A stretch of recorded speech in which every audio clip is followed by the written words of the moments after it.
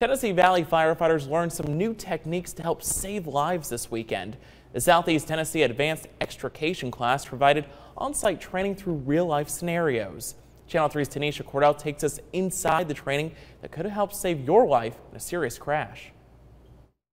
This is the first advanced extrication class Chattanooga has held in years, and with so many serious crashes and recent tragedies, the goal is for rescue to become faster and more efficient. We've let the guys know up front that this is not going to be an easy class, that everybody's going to be tired when they leave.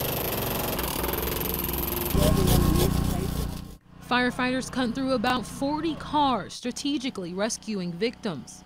It's all part of the Southeast Tennessee Advanced Extrication 2-day class. It took 3 years for Red Bank Fire Lieutenant Eddie Isles to make this possible. It's just showing different techniques that they can take back to their community to be able to help with any kind of vehicle accident that may have entrapment in it.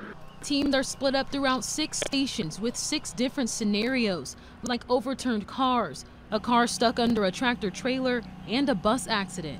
After the Woodmore bus crash that killed 6 students, Isles says efficient school bus rescue is important. Being able to cut, see the construction on the inside, see how they're designed, and that gives us a better idea on how we'll be able to attack a situation when we do have a wreck or something. But what if this bus is laying on its side?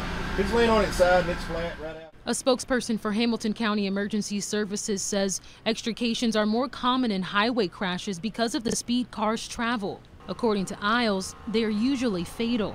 You may think that it's a simple accident and then get there and it's a little bit more advanced than what you think. He says it's why this training is helpful, preparing firefighters for the hard work ahead. It's stressful, mind. It's also stressful on the body because the tools that we use are not light at all. They're really heavy, so it takes a toll mentally and physically on you.